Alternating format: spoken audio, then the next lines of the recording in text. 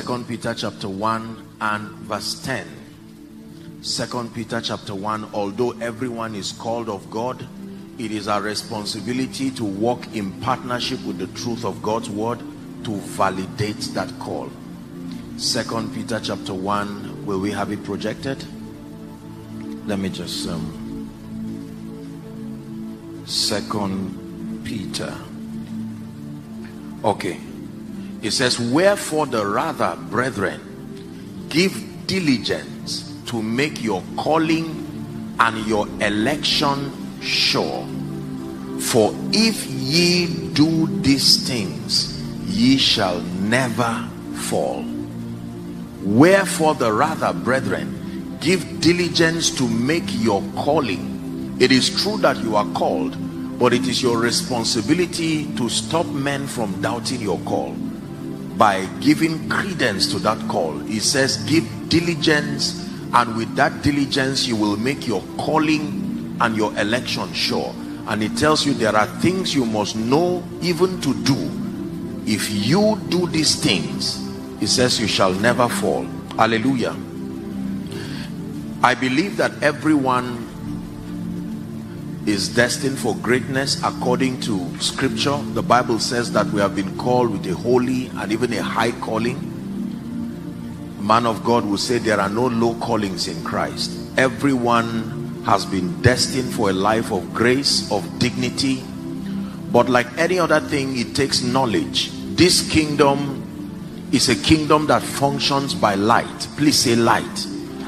The principal requirement for excelling in this kingdom is light. Psalms 82 from verse 5. They know not, neither will they understand. They walk on in darkness, and all the foundations of the earth are out of course. Verse 6 says, I have said, ye are gods, and all of you, not some of you, are children of the Most High. Verse 7 now says, but you shall die like mere men and fall like one of the princes. So you have to understand that it takes light for you to walk in your inheritance. In as much as the Bible tells us that we have been given these great and exceeding great precious promises, that by them we might be partakers of his divine nature, having escaped the corruption that is in the world through lust.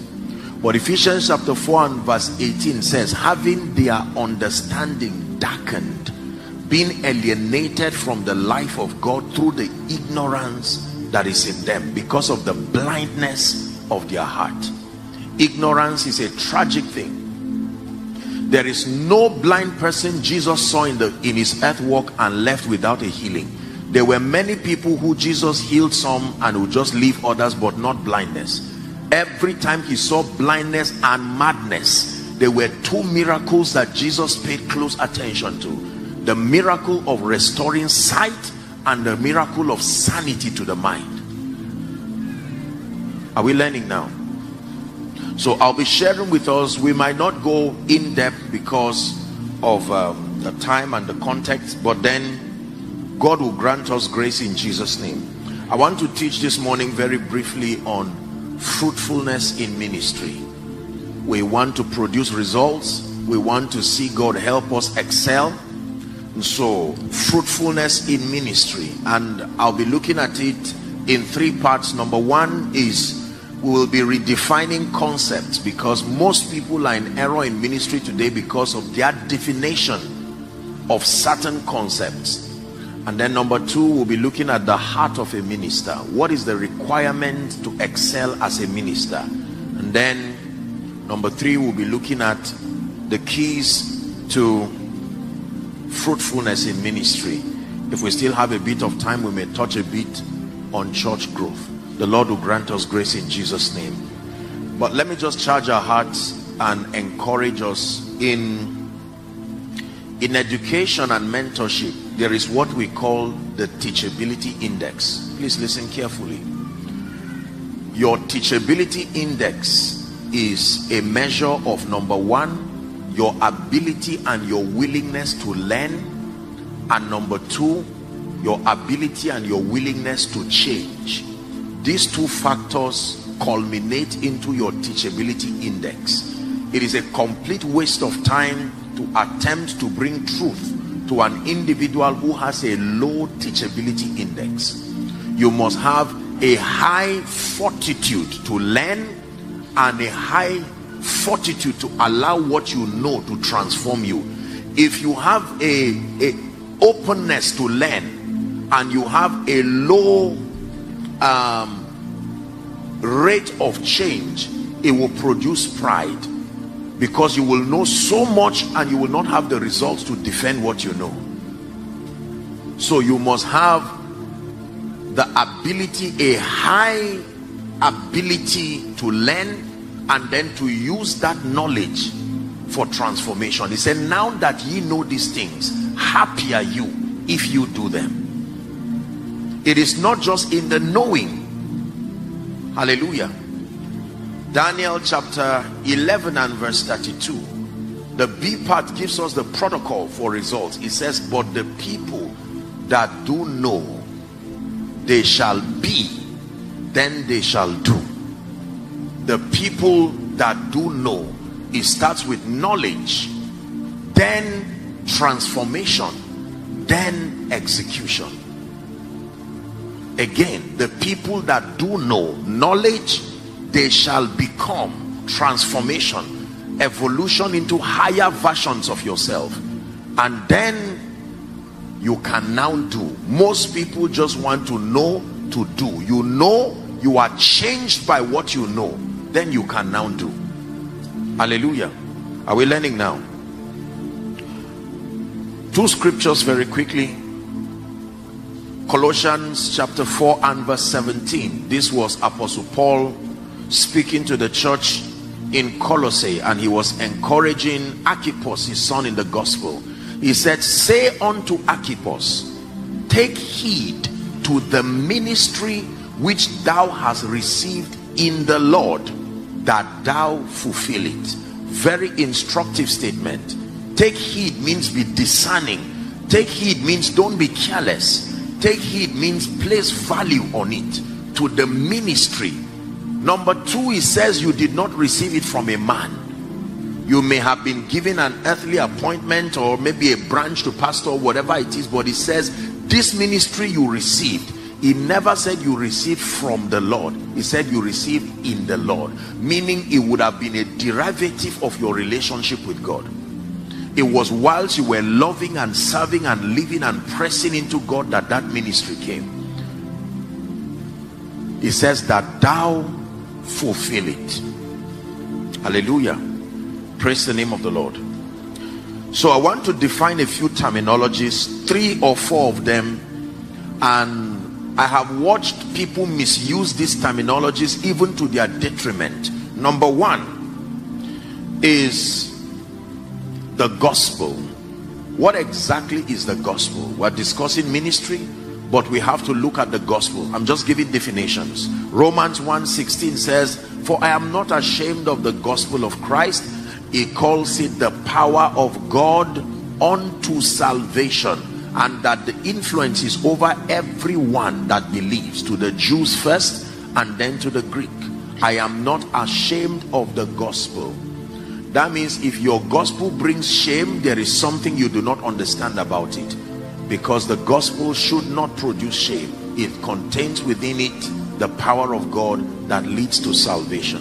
What exactly is the gospel? Now, the word gospel from its original Greek origin means good news, a declaration of a news that produces glad tidings. Are we together now? And there are many dimensions to the gospel. In fact, there are 7 of them. But for the purpose of our discussion, every time I talk about it, I always emphasize the first and the 7th. The first is called the gospel of salvation. The 7th of them is called the gospel of the kingdom.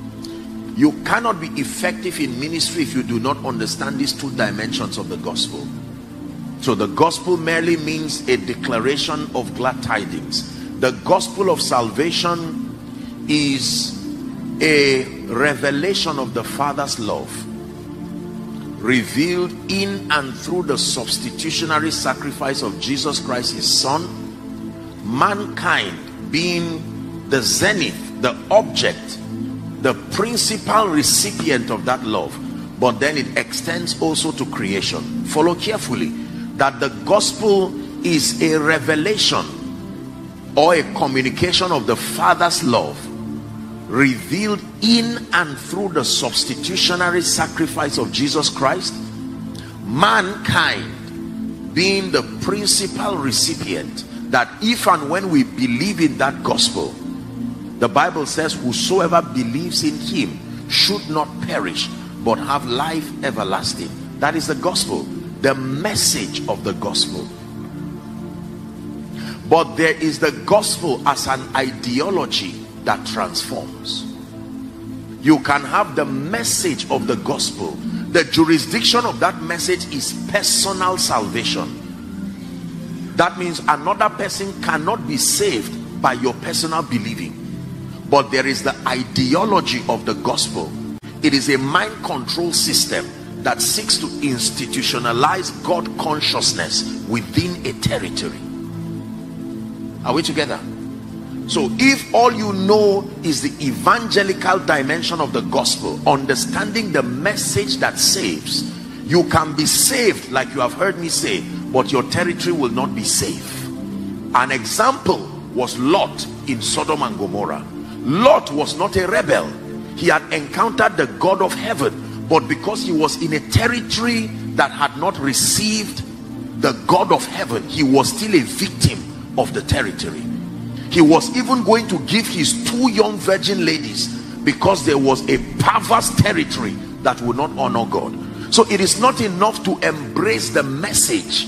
You must insist that your territory comes under the influence of the mind control system of the gospel. Hallelujah. Generally speaking, when you want to capture men and territories, there are 4 things that you capture. Every antichrist system that has been built in history and is now currently at work on earth seeks to gain these 4 things. Psalm 24 verse 1, the earth, number 1. Number 2, the resources, we call it the fullness. Number 3, the systems, the mind control structure. And number 4, the inhabitants. Whoever takes control of the earth, the physical landmass, there is a dimension of faith that is territorial and is land. The earth, the fullness there means the resources, the economy. Number 3, the mind control systems. And number 4, the inhabitants. Are we together? That's just for you to understand. So we're defining terminologies because so many people say, I am a preacher of the gospel for the fivefold ministry, or I am a man of God that believes in the gospel. And most people do not understand that this gospel is dimensional. So most people mean it to say, I am one who has been mandated by Jesus Christ to proclaim the message that saves. So the businessman will say, I have no business understanding and communicating the gospel. The politician will say, I have no business understanding and communicating the gospel, because all they think there is to the gospel is the message that saves. Preachers are the principal communicators of the message that saves, but kingdom ambassadors and witnesses are the principal communicators of the ideology that transforms. Are you getting it now? So when we teach about the gospel, you find out that most people who are not in the fivefold ministry just shut down. They say it's not my business. When you start talking about money or talking about politics, now you are speaking my language. But the gospel is to everyone. To the preachers, the message that saves. To non-preachers, if you would want me to use that expression, the ideology that transforms. Everybody must embrace the gospel. Do we have that clear? Number 2, kingdom advancement. I'm just redefining terminologies. What exactly is kingdom advancement? Every time we collect offerings, we pray and we say, Father, let this money be used for your glory, and yet that money goes into a room We never see the money evaporate to the sky and enter heaven, and yet we say, Lord, let this be used for the advancement of your kingdom. And yet it is physical people who use the money is counted. What exactly does it mean to advance the kingdom? If you do not understand kingdom advancement, you are not even in ministry. Hallelujah. What exactly is kingdom advance? Let me define it for you. That kingdom advance refers to the deploying of every and any scriptural means. Listen carefully. Kingdom advance is the deploying of every and any scriptural means that leads to the revelation of Jesus and the enthroning of the same. Every and any scriptural means that will lead to the enthroning of Jesus Christ and his purposes, first across the hearts of men, then across every strata of human activities. That is kingdom advance. So when you say you are advancing the kingdom to the degree to which you deploy through your life, through your skill, every and any scriptural means that will lead to the revelation of Jesus and will lead to the enthroning of him and his purposes across the hearts of men and across every strata of human activities. Why am I defining this? Because of the next definition. We are going to define what ministry is, and most people who say I am in ministry, believe me, they do not know what they are saying. And if this definition is wrong, your entire pursuit will be wrong. If you're on your way traveling, say to Ibadan, and then for any reason you find yourself, say in Benin or a road, and you are speeding at 180 kilometers, the speed does not mean speed is good, but speed in the wrong direction will only accelerate your pain and your waste of time. So many people who say I am in ministry cannot articulate what they are saying. Are we together? Kingdom advance means deploying every and any scriptural means that will lead to the revelation of Jesus and the enthroning of the same, first in the hearts of men, then across every strata of human activities. Now let's define ministry. Are we learning this morning? What does it mean to be in ministry? What is ministry? For some you will say preaching. For our dear people, they may say singing. Other people can say whatever it is. But what exactly is ministry? Please look up. Let me tell you what ministry is not. Ministry is not preaching. No. Ministry has nothing to do with a pulpit. Ministry has nothing to do with a church. Ministry has nothing to do with membership. Ministry has nothing to do with a mic. Ministry has nothing to do with most of the things we call ministry. Look up, please. When the pandemic caused churches to be shut for 3 months, there were people who were utterly frustrated.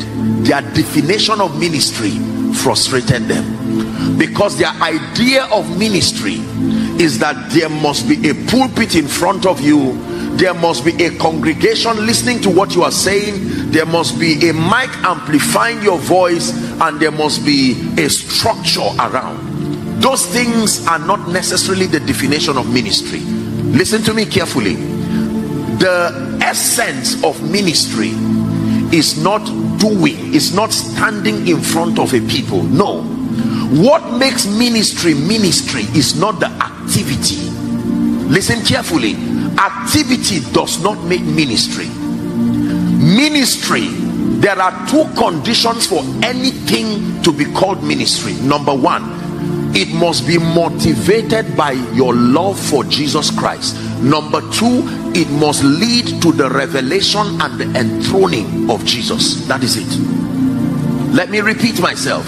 For anything to be called ministry, the necessary and sufficient conditions is that number 1, it must be motivated by a passion and a desire, a love for Jesus Christ. And number two, the goal of that entire activity must be to see Jesus glorified. That means I can be a preacher, a very good preacher, and yet not be a minister. If my motivation is not my love for Jesus Christ, and if my intent and goal is to not see him lifted and glorified, I am not in ministry, even though singing. Are you seeing that by this definition, many people are not in ministry? Many people are singers or worshippers. Many people are whatever it is, but they are not ministers. So it is not the activity that qualifies it to be called ministry. It's not the religiosity of the setting. A pulpit is not what makes it ministry. A mic is not what makes it ministry. A church building is not what makes it ministry. The motivation and the goal is what makes it ministry.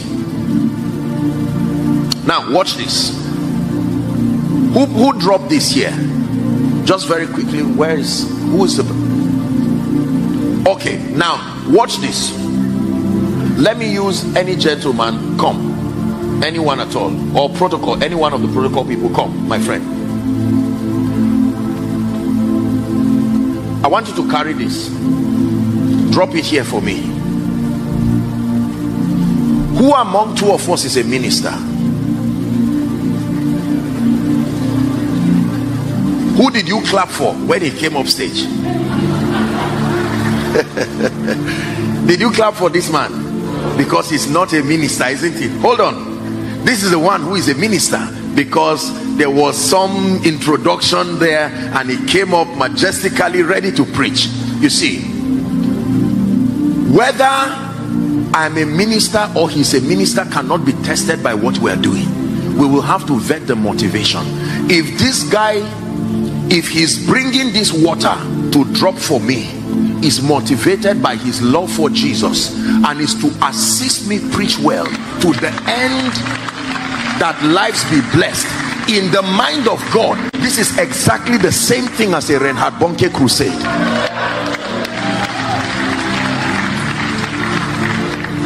Are you getting this now?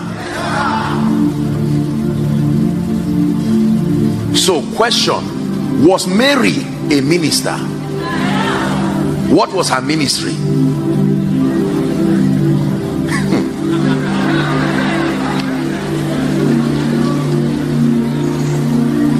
Was Elizabeth in ministry? You mean pregnancy was her ministry? Can pregnancy be ministry? What qualifies pregnancy to be ministry?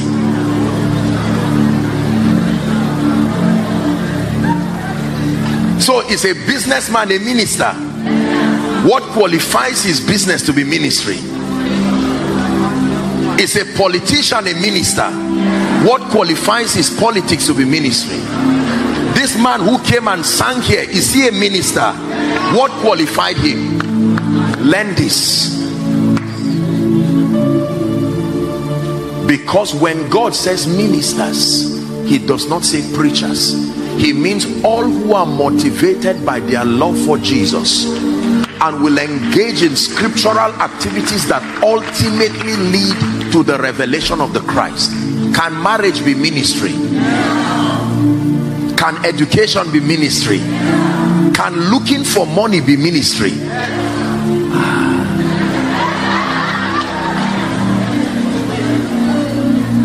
Do you know why I'm teaching you this? If we don't redefine ourselves in the next 10 years, the church will be in trouble. There are people who have no business holding a mic and standing on stage here, but because they know that they are in ministry, and since the definition given to them is the only condition for you to be a minister is to have a church, have a pulpit, have a Bible, and be called apostle or prophet, many business people are holding mics and struggling and suffering because the grace for this pulpit dimension of it was not given to them, and they want to ease the guilt of not running away from the call of God. So they throw away every other thing that is ministry and come here to do religiosity, and they call it ministry.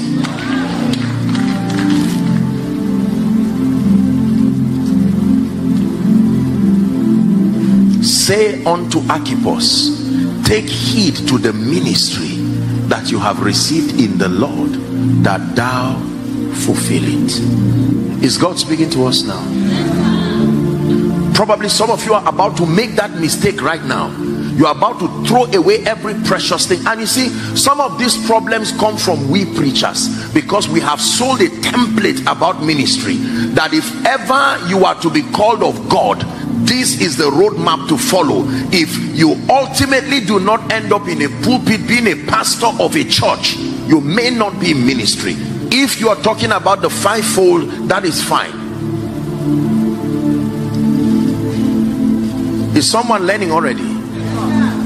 That means if you take away this pulpit from me, am I still in ministry? If you take away preaching from me, am I still in ministry? If you take away a congregation from me, am I still in ministry? Now you know what ministry is. Are you in ministry? When you came this morning, did you come to support the ministers, or you came as a minister?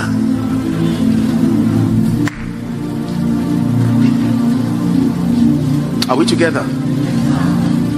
Mary's only assignment, as revealed from the Bible, is getting pregnant and giving birth to Jesus safely. And yet the Bible is very lavish about recognizing it.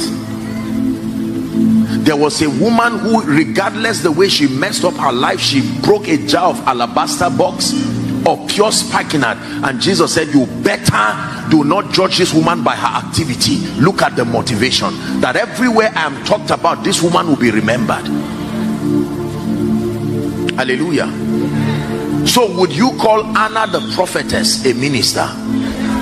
Did she preach to anybody that you saw? Did she heal anybody that you saw?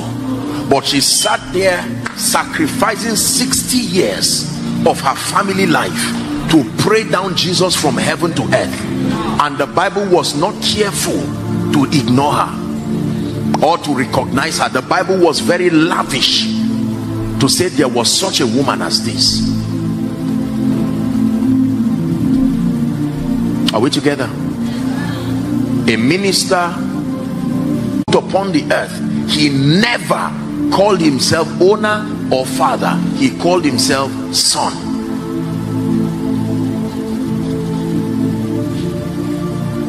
It is my church, it is my members. Of course, you understand what we are trying to say, right? There are people who say that to mean in terms of responsibility, so don't misunderstand what I'm saying. But ownership mentality is what has destroyed people. A man can receive nothing except it is given to him. Are we together? Now you see, the call to faithfulness is useless when you are owner. The call to faithfulness is only needed when you are steward, because there is someone who supervises and would vet and would check you. If I own something, no matter what I do with it, it shouldn't be your business. Is that true? For instance, I can decide to buy a bottle of water and pour it on my head.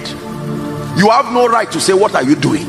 Because in quote, I use my money, I bought my bottle of water, and I can even decide to tear it into two and just play around with it and throw the bottle down.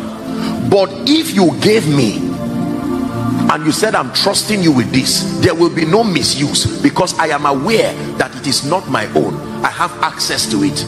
Look at this. When a landlord gives you, when he gives you access to be a tenant in his house, the landlord, even though it is his house, he does not have a right to come and bump into that house. Is that true? However, you are forced to manage that house because you know that there are terms and agreement, and a time can come when the landlord will come to vet and say, no, you've spoiled my bulb, you've spoiled the ceiling, you've spoiled all of these things. In many tenancy agreements, when something goes wrong with the physical structure, who is responsible for it? You see that he may charge you, but you will take responsibility to bring in electricians who fix it.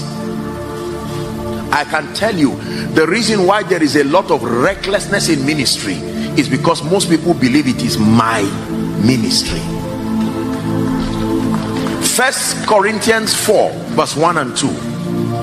I need to bring to us a stewardship mentality. This is what will bring discipline and decorum and seriousness and accountability. 1 Corinthians 4, let's hurry up please, verse 1 and 2. It says, let a man so account of us. Do I quote it? Stewards. Okay, beautiful, we have it here. Verse 1 please. Let's go back to verse 1. It says, let a man so account of us as of the ministers of Christ and stewards of the mysteries of God. You know what a steward is? A caretaker. Verse 2, it says, moreover, it is required, if it is true that you are a steward, it is required in stewards that a man be found faithful. Say, I will be faithful. Faithful with the money God gave you, faithful with the wisdom he gave you, faithful with the beautiful voice like my dear friend here who came to sing, faithful with everything God gave you. When people are reckless and arrogant and act as if they are the God of themselves, it is because they do not know that they were given this. It was the mistake of Nebuchadnezzar until he was turned to an animal for 7 years. And when Nebuchadnezzar repented and came back, his testimony was that he acknowledged that there was a God above that rules over the affairs of men. I will tell you the reason why ministry is stressing a lot of people. They have not allowed the owner to be owner. They have not allowed the owner to be owner. The earth is the Lord's, the fullness thereof, the walls and they that dwell therein. We are stewards. When I sent thee, lackest thou anything? Not when you went, when I sent thee. Are we understanding this now?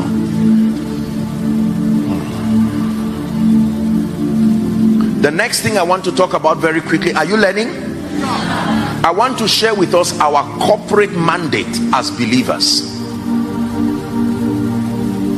If all I do is just to bring these definitions and clear up these perspectives, because most of the mistakes in ministry is because of a definition we have inherited or we have received that is pungent to kingdom come.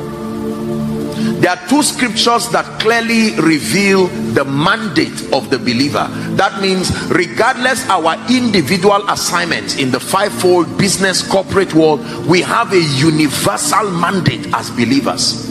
Two scriptures, never forget this for the rest of your life. John chapter 1 from verse 6 to 7. John chapter 1 from verse 6 to 7. Please help us, media.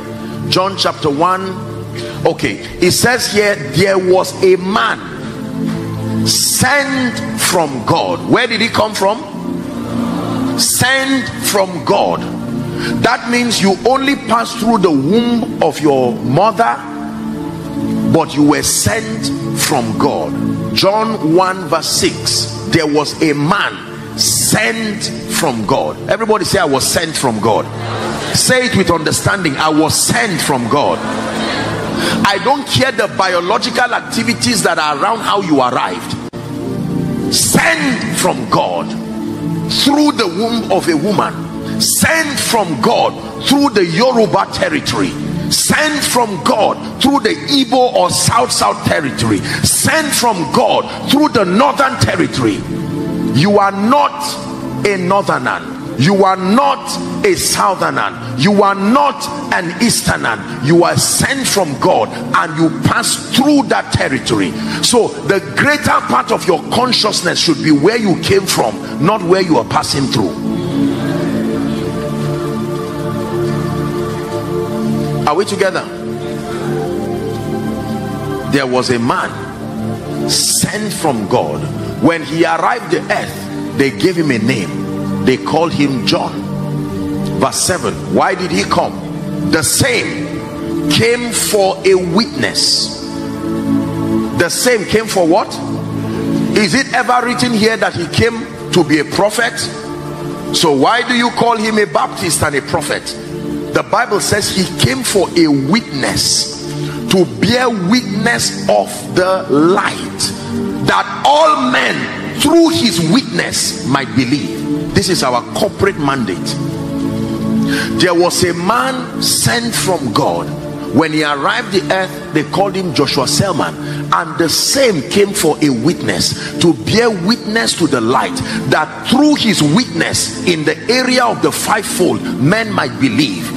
There is a man sent from God who came as whatever it is. When he arrived the earth, they named him whatever name they gave him. He came as a witness to the light, that all men, through the business and finance being the geography of his witness, that ultimately men might believe.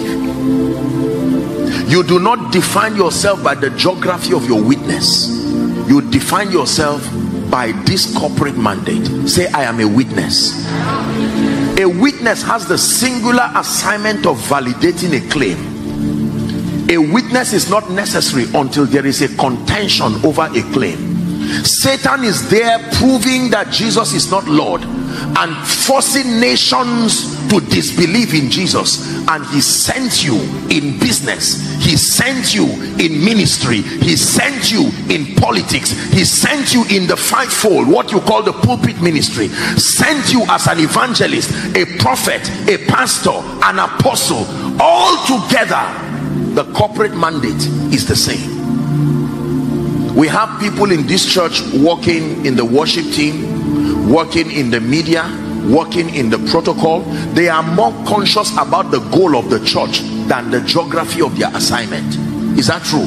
The protocol is motivated by the same motivation the media person is motivated by, the welfare, all motivated by the same motivation, to ultimately see that God's purposes as committed to the man of God is effectively executed.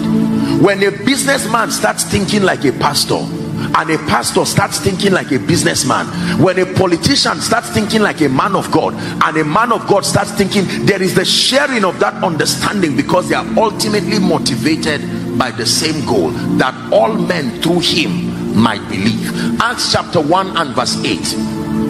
But you shall receive power after that the Holy Ghost is come upon you. It says there again, Jesus is speaking, that you shall be witnesses unto me, both in Jerusalem, Judea, Samaria, and to the uttermost part of the earth. Say, I am a witness. The geography, what you call your assignment, is simply the geography of your witness. If you are a man of God, you are a witness using the pulpit as a platform. If you are a businessman, you are a witness using commerce and business and real estate and whatever it is as a platform. If you are a politician, you are a witness using the platform of politics and governance and the parliament as a platform. Are we together now? If you are an academician, for instance, you are using the platform of academics. Very, very important, because many people you see, please look up, let me have your attention. Many people do not understand that being a witness is greater than the geography of the witness. So you say, I am a businessman. You are right to the layman. I am a preacher. You are right to the layman. I am a politician. You are right to the layman. But from a kingdom perspective, you are none of these things. You are a witness in politics. You are a witness in governance. You are a witness as a preacher. Are we together now? You are a witness as a family man, a father, a mother. You are a witness as whoever and whatever. So your witness, the consciousness of you being a validator and a defender of the claims of God, is greater than the geography. If you are with me, say amen. Amen. Somebody shout, I am a witness. If you understand that you are not just a businessman, but a witness as a businessman, what you will do with that money will be different from someone who is just a businessman. If you understand that you are not just a preacher, you are a witness using the platform of preaching, the way you will preach will be different. The carelessness and the recklessness that happens around, sadly, around ministry, business, politics, is because people do not understand that they are witnesses. A witness is a validator. That means everything you say, everything you do is supposed to be proving the reality of the lordship of Jesus Christ. Is someone learning this morning? Hallelujah. Let's look at the scripture that I believe will bless you, and then we'll find somewhere to tie it down for this discussion this morning.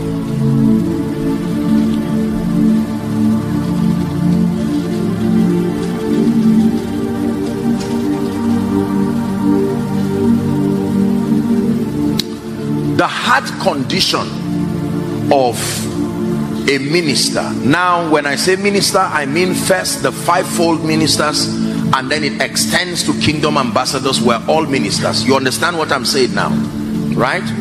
There is a heart requirement. Listen very carefully. God does not just use people carelessly. There is a heart condition and a heart requirement that God looks for. And let me tell you this, if God does not find that, you will never truly be used mightily by God.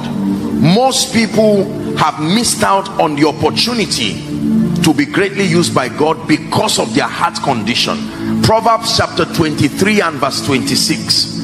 Proverbs 23 and verse 26. Very quickly, please, let's look at it. Proverbs 23 and verse 26. If you see it projected, can you see it there? Please read with me. Let's read together. 1, 2, read. My son, give me your heart, and let your eyes observe my way. Please look up. The first requirement is the correction and the surrender of your heart. Can I tell you, everything you do that is right or wrong stems from your heart condition. You may have heard me say it in my teachings. You can fast all you want to fast. You can pray all you want to pray. You can do every kind of night vigil or spiritual exercise you want. That the only thing that gives your spiritual exercise is credence is the state of your heart. Please say, the state of my heart. The state of your heart vetoes your fasting. The state of your heart vetoes your prayer. The state of your heart vetoes your word study. The state of your heart vetoes your good communication. Many people have every other thing in place, but the state of their heart, the motivation behind your heart, the things that you do. Can I tell you, allow God in the next 1 minute to do a surgery in your heart. There are people who got into ministry fivefold today simply because they heard that when a man preaches, they give him honorarium, and they feel instead of getting a job that I'll be collecting 40,000, when will I gather enough to build a house? Let me quietly go to the vineyard. That corrupted motive. So after 3 years, when it looks like it's not happening, it will be easy to receive power from the devil, because your motivation was never to see Jesus glorified. There are others who their motivation for getting into ministry is because someone looked down on them and said, you will never be great, and he said, I will never be great, you will see, and they went to answer the call. Other people they submitted their job with NMPC, civil defense, you know, all of this place, and I'm not being sarcastic, they didn't seem to get jobs, and they say, instead of wasting away, at least let me be a pastor. I know that there will be one member who believes in me enough to sow into my life. Off they go. Other people are in ministry just because they just feel like, I love God too much, and what will I do with this amount of love I have for God? I can't waste it away. Business is too small to express that love, so let me get to ministry. The state of your heart is what gives you the staying power in ministry. If the state of your heart was corrupt from beginning, no matter what activity you are involved with, believe me, you will end up being frustrated. Is God speaking to someone?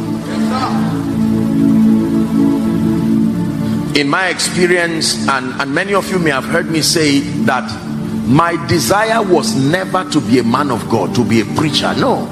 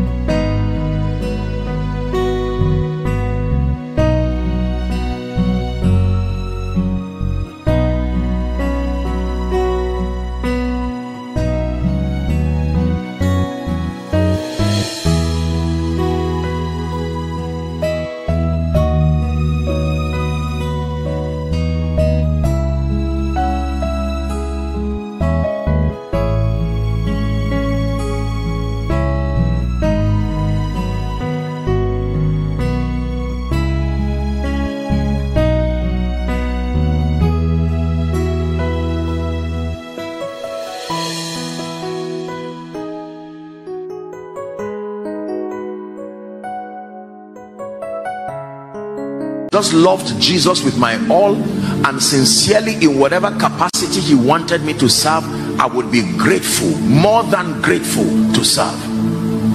That's why it remains an honor for me today to be given the mandate that he has given me by grace, and I do not toy with it, because the sheer level of gratitude to be trusted with this level of grace, it remains ever before me. Are we together? The state of your heart. You go and ask the Lord. Every time I go to God in prayer, I'm not praying, Lord, more power, more anointing, more fame, more increase. Thank God for those things. But believe me, my greatest prayer till today is, Lord, search my heart, try my thoughts, and find out if there is any wicked way. Oh David, you may never know that there is a murderer in you. You see, let me tell you how the heart condition works.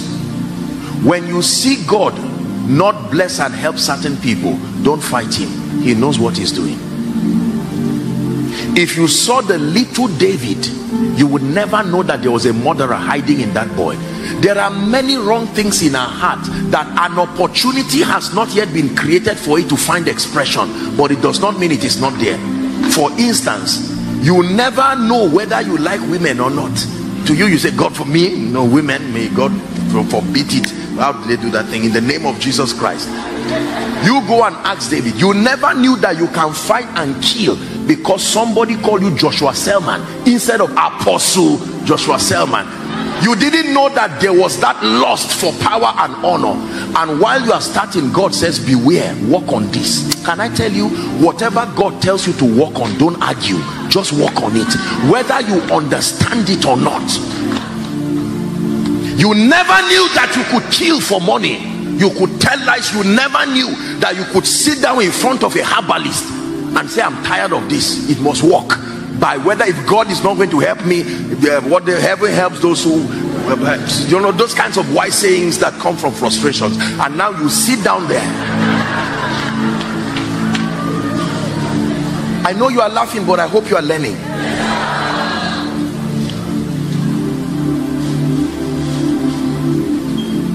When your heart condition is wrong, when Christ is not the center of your heart, no matter what God tells me today about my life, I will not argue. I will go quickly to roll before him and say, Lord, I don't want to wait until I see it. If you say it, you are right. Let God be true and every man a liar. This is a lesson for you to learn, because there are many preachers today who do not have any allowance for God to keep vetting and probing their hearts. As at the time you said, God, I love you, you've never stayed in a 5-star hotel, you've never flown private jet or first class or any kind of priority or superior service. So it was just ignorance that was saying I love you. It was not really knowledge. There was nothing to lay down. You were already down. What are you laying down?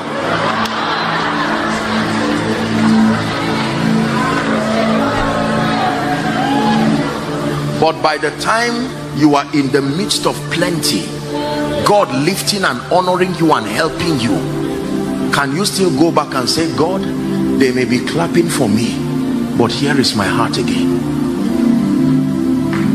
I'm sharing with you a very deep secret. More than just learning principles and principles and principles, if your heart condition is wrong, you will do every principle right, you will be shocked it will still not work. Your heart condition. I am ever aware of this. When God begins to lift me or opens any door, very quickly I go to him. Lord, your boy is here again, with all the human tendencies, people clapping, calling you King of Kings and Lord of Lords. Don't say it will enter you. Go and ask William Branham. Go and ask people who have gone ahead of you. You rush to God and say, before I destroy myself out of foolishness, vet me. And God says, you are doing well, but lost. Be careful. It's already beginning to grow. You don't say, God, God forbid. You are rebuking, God forbid. No. Pride in the last 2 weeks is like pride is already growing. Deal with it. that spirit of competition is already at work in you. The moment he comes to you like that, rejoice. Rejoice. Can I tell you, you may have heard it in my teachings, you know a man who is a man of the secret place because you will never see any deficiency for a long time. You will see this for 2 months. Pride is growing. One day you will just see that it has gone. You will know that the secret place, the place where men are changed. When you see people continue to grow in certain levels of error for a long time, it is because their pride has covered that aspect of them. They don't give God allowance to prune it and work on it. John 15, the person I love is the one that I prune so that he will bear much fruit. You may not like what I'm teaching you this morning, but if it's fruitfulness you want in ministry, forget that pride of perfectionism. Go back to God in sincerity. Till tomorrow, till forever, I will never go to God with any sense of perfectionism. No, we live in a world where we are obsessed to look flawless before men. You better go before God and roll on the ground and say, God, please search my heart. It's not self-condemnation. Let people keep calling you whatever. They will clap for you. The day you crash, they will bury you and move forward. So the heart of men are wicked. They can clap for you and call you all kinds of things. Let ministry go down, you will see the same people who call you King of Kings who say crucify him. When Benny Hinn was younger in ministry, am I wasting your time? When Benny Hinn was younger in ministry, Marilyn Hickney told him something. She said, Benny, if you can find 5 people who love you sincerely and believe in you, you are about the luckiest man on earth. He laughed and he told her that it was kings that receive him when he goes for crusades. Of course, I'm saying this now with all honor to him and because he has shared it himself. When he had a challenge, you know, in ministry, marriage and all of that, in 24 hours, half of his partners left, sir. Half! The people who are saying we will stand with you and preach the gospel with you. Nobody cared to verify anything. Everybody just went to your tent, O ye Israel. And he stood there broken with bills, in debt. It is painful when those who say Hosanna also say crucify him. So before you allow the flattery of men to destroy you, let me teach you that there is a friend that sticketh closer than a brother. Run away from that celebrity deception and stay with the one who will stay with you no matter what happens. This is a message our generation of ministers need. I receive over 800 text messages every day, and I thank God and I honor the Lord for all of these people. I sleep and I wake up to all kinds of commendations, but I can tell you, I know that there is one and one alone who can accommodate all the versions of me. Where would I be if you left me now? Where would I be?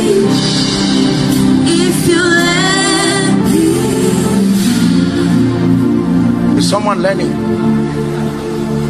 Your heart condition. That's why God can take another man's prayer request and give to one as a gift, because he has found your heart condition so right. I pray for myself, even as I'm standing here with you, may I never get too big that God cannot search my heart and tell me his verdict. You see, the person who loves you is the one who will open up to you like this, because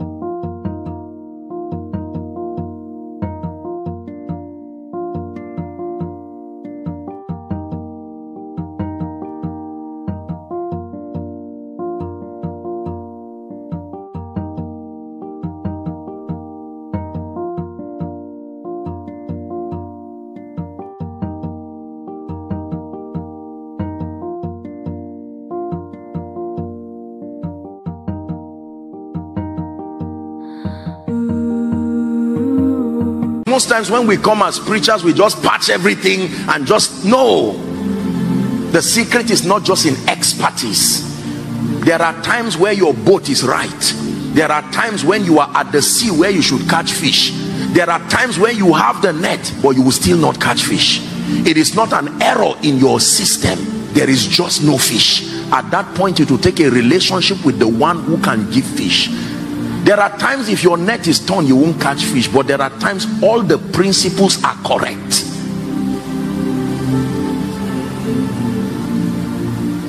If there is one secret I want to teach you today about ministry, there are a few other principles that are powerful, but the greatest of them that I've seen in my life, and believe me, with all humility, I know what I'm saying. People call me every time and say, Apostle, you are this, you are that, how come these results? And I say, oh dear, you do not know that this man who stands before you is the puppet you are seeing. There is one who is behind him. There are certain things that cannot be done by men. Is God speaking to someone? You need to allow God to vet that pride, vet that whatever it is. Especially our generation of preachers, let's be careful. We live in a world that is obsessed with being celebrities. Yes, enjoy the honor and whatever blessing that comes with ministry, but please learn this about men. Men are very self-centered. If they clap for you, they are only clapping for themselves through you.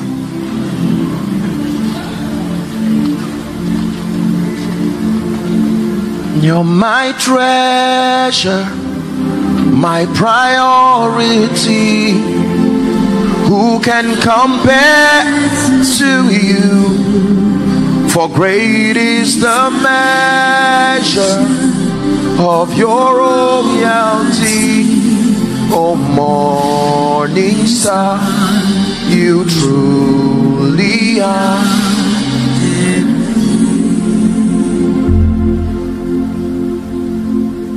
When I learned this in life, I thank God for all that represents honor that he has given to me. But I have trained myself every day. Sometimes I stand before a mirror and looking at myself, I say, Joshua Selman, you were once a baby in the hand of a woman. Do not let the nations celebrate you out of your secret place. They were not there when God started. They only met you at the corridors of greatness, and they don't have enough patience to stay with you. Stay with the one who started with you when you did not look like it. Preachers, some of you here are frustrating yourself and killing yourself over land and building issue. Leave that and go back to the secret place. Go back and say, Lord, I may not have members, I may not have great followership across the globe, but one thing I have is you, and you are that treasure. Are you learning? Lord, what is it about 1 billion that you cannot give me? And he says, you are right. Your heart condition, I love you too much to give you 1 billion. What do you mean you love me too much? When I gave you 10 million, I didn't see you again. You disappeared and ran away. Morning devotion, I'm flying business class, I have to hurry up. And he says, just because of 10 million naira? No, I love you too much to keep you in that state. You know, when people claim things in church, now I'm a man of faith, don't get me wrong, but when people claim things, you know, sometimes I just watch with wonder and I say, what do you think God is, a robot?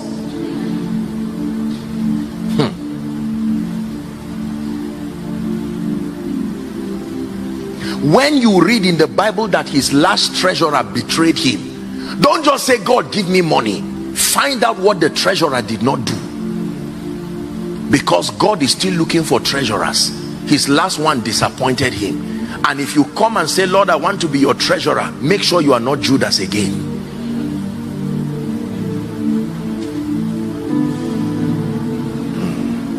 Can I tell you, go and learn all the Greek and the Hebrew you can learn. If your heart condition is wrong, You will be surprised how you will know so much and yet doors of ministry will not open. Go and try to know all the connections of men. Go and learn the principles. Go and receive different anointing oils from men of God and pour it at once on your head, because of how determined you are to carry the anointing. And you will be shocked. You will only look like a herbalist. Nothing, absolutely nothing will stay there, because your heart condition. Please do not forget this. Jeremiah 17 from verse 9 and 10. The heart of man is desperately wicked. Who can know it? Any man, including Joshua Selman. The heart of man is desperately deceitful above all things and desperately wicked. Who can know it? Verse 10. Please read together if you're a Christian and you can see it. Are you ready? 1, 2, read. I, the Lord, search the heart. I try the reins, even to give every man according to what? Not according to his begging, not according to his desire, according to his ways and according to the fruit of his doings. Let me tell you sincerely, believers, I have had the honor and the privilege of talking with the fathers of faith in this nation and across a few other nations. I've had the honor of learning wisdom from several people. I can tell you, behind the giant genuine exploits that you see is a heart that is broken, humble, malleable before the God of heaven. When people say great people are proud, I say, compared to what?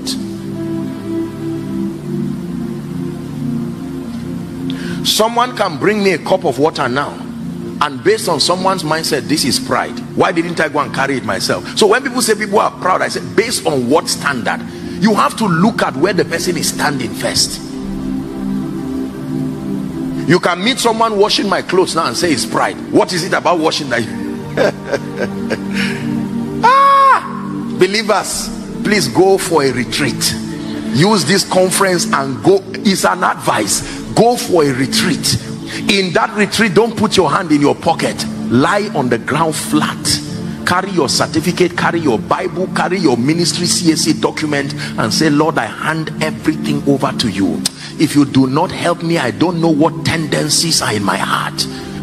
Carry your business, your company, whatever it is, your accolades, and cry before God, and he will come to you and say, because you have shown me that your heart is right, let's go. And I'm telling you, it will look like you held a charm. In 1 month, God can open doors for you in a way that will surprise you. I know what I am saying.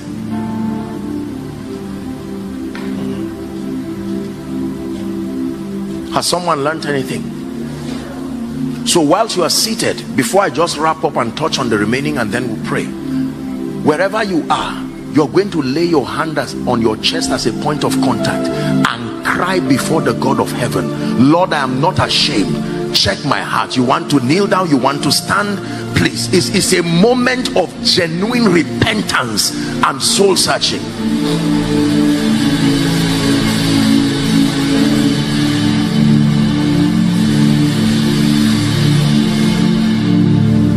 Cry before the Lord.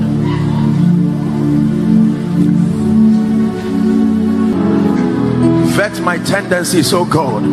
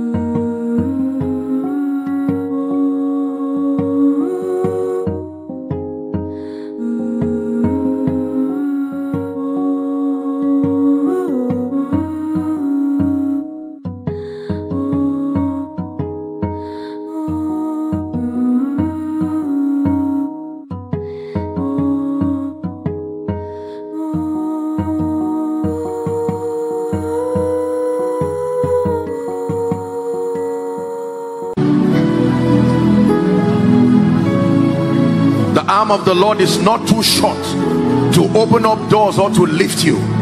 In business, in politics, in ministry, it is the state of your heart. That circumcision. Someone is praying. Nothing to be ashamed of.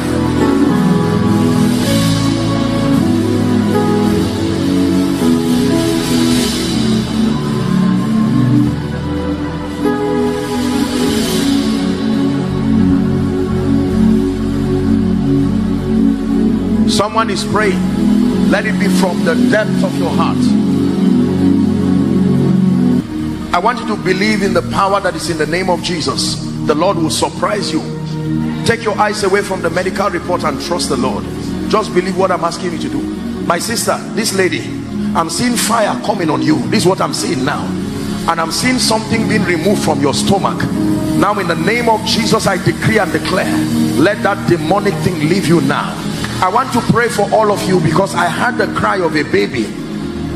The power of God will come upon you as I pray for you. Father, every legal access that the devil has over their fruitfulness, that will not allow you to enjoy the blessings of fruitfulness, right now by the power that raised Christ from the dead, I decree and declare, release them now, now, now, now.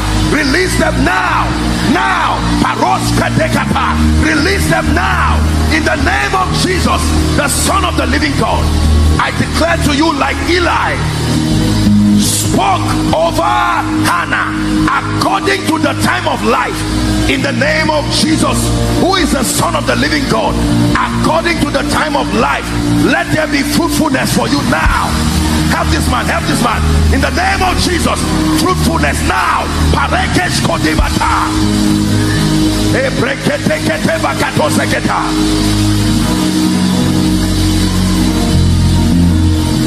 Your name is to be hallowed.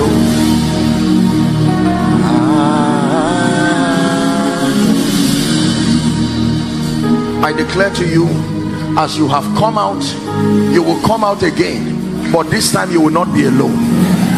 In the name of Jesus Christ. Mama, that woman there, is it for yourself or for someone else?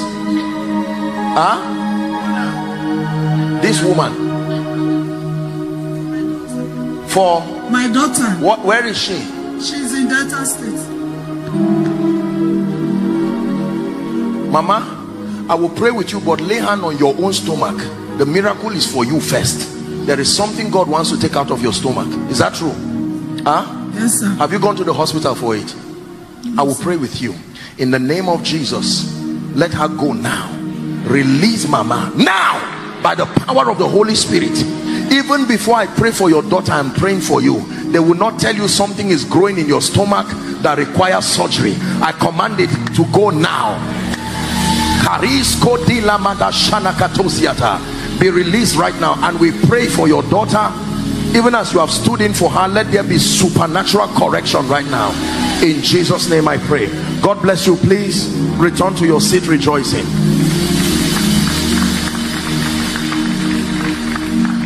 Return to your seat rejoicing. Spare me 10 minutes and we're done. Please sit down. 5 requirements for effective ministry. 5 requirements for effective ministry. Number 1, every ministry, particularly the fivefold now, but it extends to every facet of ministry. Every ministry that will excel in today's world, every ministry that will thrive and represent the purposes of God, must have these 5 pillars. If they are not there, you cannot have fruitful ministry. Number 1, a mandate or a message. Every ministry that must excel must have a mandate and have a ministry, a message. Many preachers have messages, many preachers have series, but you must have a mandate and a message. That becomes the dimension of God committed to you. Your mandate in that universal plan, there is a mandate apportioned to you. If you are Oral Roberts, Your assignment is to take the healing power of Jesus to the nations. If you are Reinhard Bonnke of blessed memory, your mandate is to bring the healing and the saving grace of Jesus to Africa. There must be a mandate that drives your life. John 3:16, Jesus himself was speaking to Nicodemus, and he said, for God so loved the world that he gave his one and only begotten son, that whosoever believeth in him should not perish but have life everlasting. Very clear, very simple. Most people do not have the message. Acts chapter 2 and verse 36. Your message is very, very powerful, because that is where your value comes from. Can I tell you, it is the message that makes the messenger powerful. The messenger is not independently powerful. He is as powerful as his message. Therefore, let all the house of Israel know assuredly that God had made the same Jesus whom ye have crucified, both Lord and Christ. Simple message in one sentence. Do you have a mandate and the message? Every church, every pastor, every apostle, every prophet, in as much as generally speaking we have a corporate agenda of revealing and glorifying Jesus, but there are dimensions to that call, and there has to be a clear definition. Just help those under the anointing. You see, this is why you find out that many people are many things according to circumstances.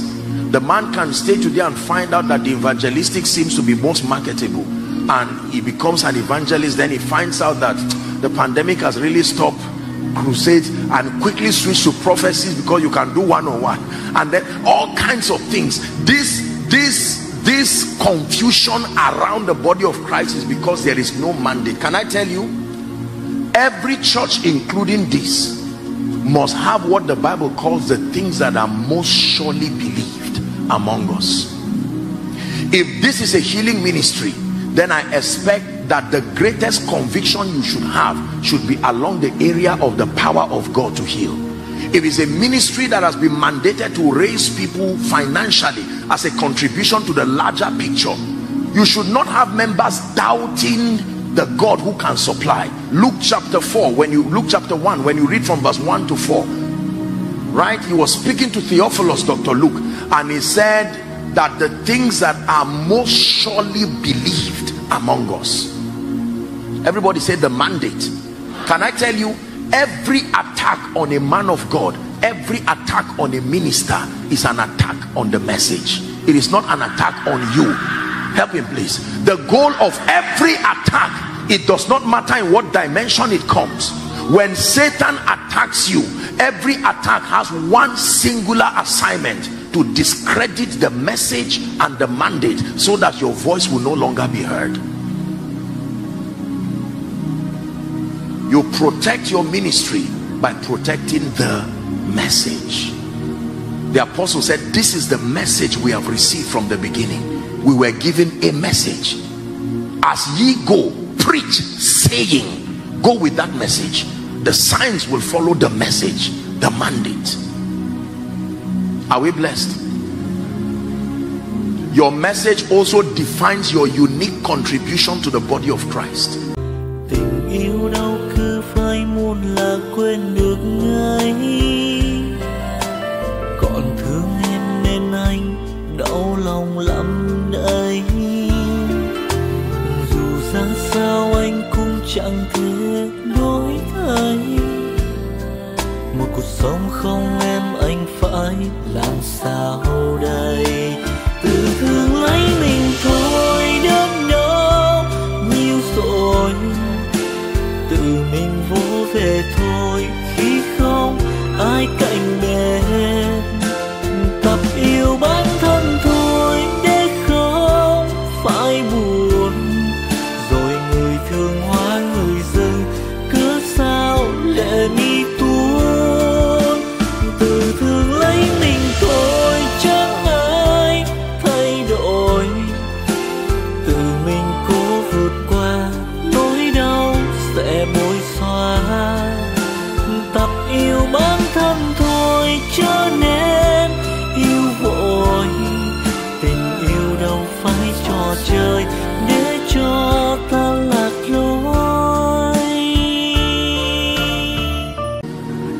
Everybody cannot be everything, no matter how yielded you are. You must be able to brand your impact with your message. Your message is what brands you, your impact. Very quickly, number 2. The second requirement when you sort the issue of your mandate is the vehicle or the strategy that will drive that message. The vehicle or the strategy that will drive that message. That means, is that message going to be driven using the pulpit? Is it going to use business? The geography of your witness. Can I tell you, it's not enough to know your message. You must know the vehicle and the strategy that will drive that message. That's where we talk about the concept of the 7 mountains. The mountain of religion, family, politics, business, education, media, arts and entertainment. These 7 mountains, they represent the platforms where you can stand upon to make sure that that mandate is heard. Very important. Most people have a clear message, but they do not understand that until you have a strategy, a vehicle, in this case now the pulpit. The pulpit is the strategy, or one of the strategies and the vehicles given to the man of God to communicate that prophetic dimension that God has given him. Number 3, very quickly. What do you need for effective ministry? An organized platform. You need an organized platform. You need an organized platform. It's not enough to know you are sent to business, you are sent to the 5-fold ministry. There has to be an organized platform that brands your impact. Are we together? Look at me. When you hear Holy Ghost Congress, what comes to your mind? When you hear Shiloh, what comes to your mind? When you hear power must change hands, what comes to your mind? Do you ever confuse it? Because more than the mandate, there is an organized platform that brands your impact. When you hear Coca-Cola, do you think of what other? Do you think of Pepsi? No. They are all watches, but when you hear a Rolex watch, you don't think of others because they brand themselves. When you think Adidas, what do you think of? You see, isn't that interesting that Adidas has nothing to do with football, yet when you call Adidas, it is football you think about, and yet they are a clothing line, because they knew that their greatest sales will come from that area, and so they connected their relevance to football. So every time you call Adidas, look up please, whenever you want to go and buy seasoning, most times what do you say you are buying? Whenever you want to buy toothpaste, what do you say you are buying? Oh, so you know this here too. That is the power of an organized platform. There are many people today, can I tell you this, if you want to be relevant in ministry, make sure that as you rise, your platform rises too. It is the mistake that was made with the West, and the reason is because of other issues like taxation, finance and the rest. So they have personal ministry. You will be surprised. Now don't feel embarrassed. Oh no, I shouldn't say this, I'm on live. But you see, there are times that you can know a man of God and not even know the name of his church. Is that true? But you see, the danger with that kind of setting is you cannot reproduce your results. You can't raise other people. The job of a platform is to allow for continuity beyond you. Are we together now? Apostle Babalola is long gone, yet the platform of CAC still continues to raise men. Is that true? An organized platform. Number 3. Number 4.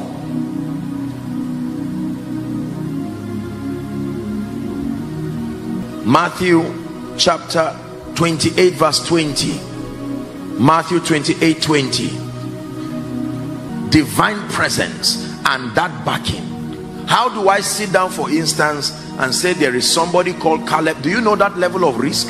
Imagine if every case I called here, nobody came out. Imagine if I said the power of God will come on you and the person is looking at me. You are enjoying it because you see it happening and you see the results. You see. And this is not just the issue of faith. This is an issue of trust, because there is a history to it. Your faith can graduate to trust when you keep archiving the history of God's faithfulness. A time comes, you know because it is true, but you know because there is a track record. Are we together? But right now, God is going to tell you after this meeting to try it too.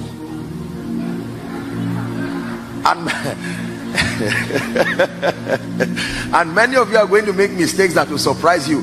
You will leave a meeting you were invited in as if you came for a funeral. Don't worry, be very honest, and you are not a herbalist, so learn with honor. They will hear John and you will say John, the person will say my name is James, not John. How about your third child who say I'm not even married? And members can give you a look that, are you sent? Who brought this man here? Don't worry. It's better to train yourself and fail with honor, so that the day you get it, those who laughed at you will be witnesses and say, we knew when he was in the school of the Spirit. Say divine backing. Every time we travel knowing that there is a hand that backs us. As I stand here, I know that there is a hand that backs and defends me. This is why when we speak, we know that you will return with testimonies. For instance, like this woman that the hand of God is touching, this mama, you, this one lifting her hand. I'm seeing oil coming on her head right now. This woman, you see. Now you imagine this. How do you take that kind of risk?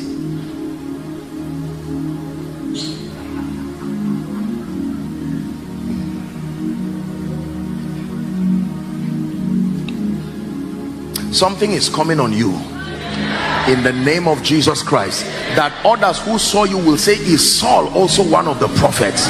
And I'm prophesying to you by the power that raised Christ from the dead, every ability that has functioned on this altar by the man of God, by myself and every other man of God who has been here and will be here, this combined graces may rest upon your life in the name of Jesus Christ. Hallelujah. Please hear me. Now I want to give you one last key. One last key. The last key that I will leave with you, if you truly want to break through in ministry, is the power of sacrifice. Psalm 50 verse 5. I'm not necessarily talking about money. Don't frown, just listen.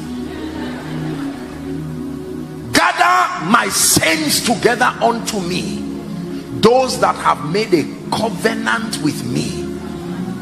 Whether you serve Satan or you serve God, sacrifice will be required somewhere. My sister, I'm seeing a hand come on this lady, and the Lord is saying he's opening a new chapter. That lady, help her in the name of Jesus Christ. Now please pay attention, our time is up. Sacrifice. The sacrifice of your time, the sacrifice of your life. You will never effectively do ministry when you want to be everywhere. Can I tell you, ask the man of God, when you answer the call of God upon your life, there are things that you have given up as a sacrifice.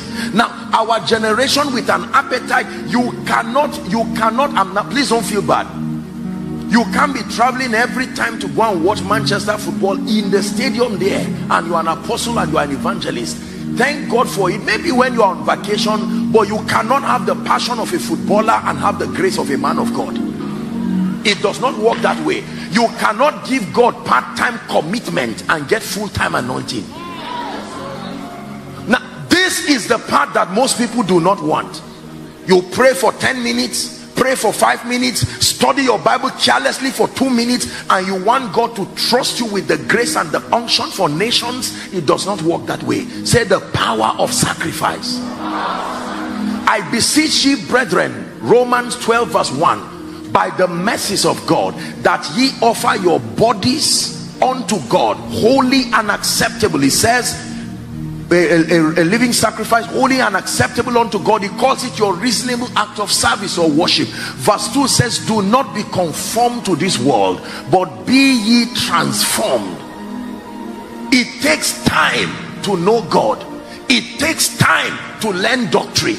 It takes time to study the materials of those who have gone ahead of you. It takes time to be consistent with the Holy Spirit. There are times God will ask you to lock yourself, and for a day, 2 days, 3 days there, you see, this our generation of preachers don't know anything about retreating yourself to flog it out with God. People fast by 12, they are shaking as if they are on drip or emergency or something like that.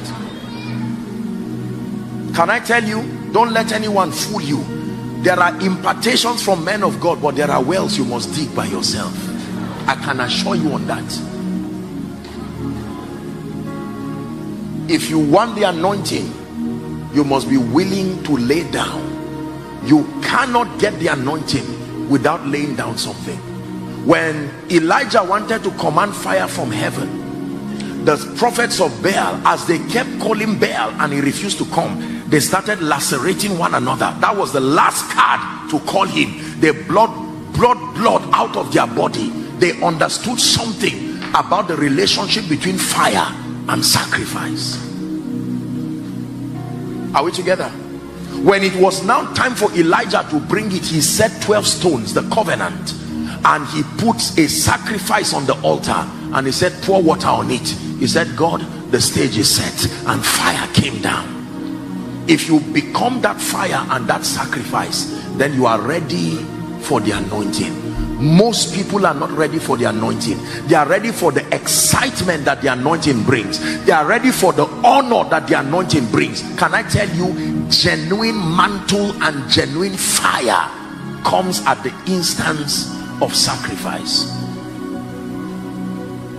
I have not really had the time, in all fairness I will tell you, to properly sleep in days. Now I have my way of just working things out.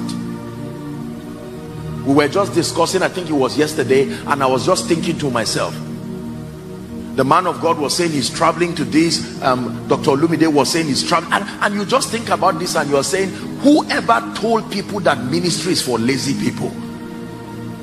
They think all it takes is just preach, sit down in the office, take coffee while people just stream in with dollars and honorarium. Whoever gave you that narrative is destroying you. At least when you are employed by the government, you have your time, 7 to 5 or 4, whatever time. After that, they don't have a right to disturb you without rewarding you. But there are times on earth that both God and men need your attention. If men allow you rest, God can say wake up 2 o'clock, and you are moving around your house as if you're a madman for a burden that is not your business. You are moving around because a disobedient member is getting into trouble, and God is waking you up to midwife that trouble.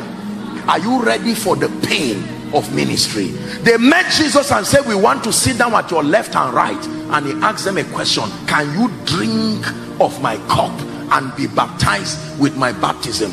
This is the last prayer point and I'm done. You are going to lay hands on your head and say, Lord, whatever price it takes to obtain the anointing and the grace for my generation, for this season, for my season of advancement and relevance, I obtain grace. Your place in business, find your place in ministry. If it is the prophetic, find it now. The apostolic, find it now. The pastoral, find it now.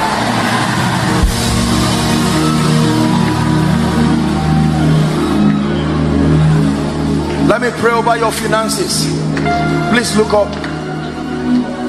There are many dimensions to wealth and abundance. Principally, it comes through your value packaged to products and services and served with excellence to a targeted consumer base. That's what you call business. but there are other dimensions to it. Value, relationships, laws of increase. But to the believer, we are not left without an advantage. There is the prophetic dimension of wealth. Wealth by the finger of God. He said, believe in the Lord your God, so shall ye be established. Believe in his prophets, so shall you prosper. I want to speak over your life. The end of March, I stand by the mantle of God upon my life, and I decree and declare, may the heavens be open over you financially. May the heavens be open over you financially. In the name of Jesus Christ. Hear me. When the Lord turned again the captivity of Zion, he said, we were like, help that lady please, my God. We were like them that dream, and our mouths were filled with laughter. And said they among the hidden, the Lord had done great things for us. He said, the Lord had done great things for us, whereof we are glad. Turn again our captivity like the streams of the Negev. I prophesy to you, by the power that raised Christ from the dead, every captivity, help that lady please, I turn it around right now. I turn it around right now. I turn it around right now. I turn it around right now. Go and prosper. Prosper in ministry. Go and prosper. Prosper in business. Go and prosper. Prosper in family. Go and prosper. Prosper in career. Go and prosper. Prosper in this city. I command Lagos to be open for you now.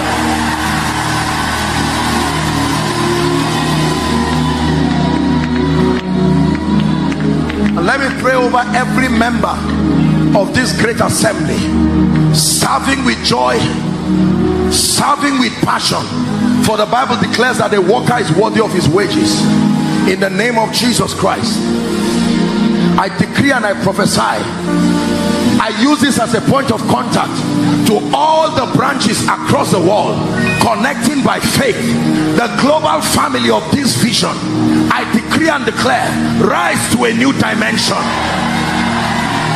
I declare advancement for you in the name of Jesus Christ. Thank you, Heavenly Father. I pray that your people will never be the same. Go from glory to glory and grace to grace, in Jesus' name.